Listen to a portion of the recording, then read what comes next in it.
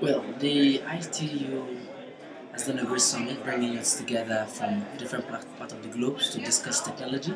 Technology, as we all know, is a very vital key to the development of any nation. And I want to say a big thank you to ITU for bringing me here. It's a great opportunity for me to be here with several youth from different parts of the world, sharing ideas and brainstorming how to make our internet a safer world for our kids and for youth. And then having world leaders here listen to the voice of the youth is another great privilege for me.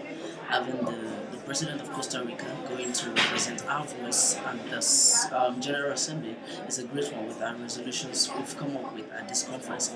And I hope to see positive outcomes as a result of this conference and hope to see more in various countries with youth doing stuff with technology. Thank you.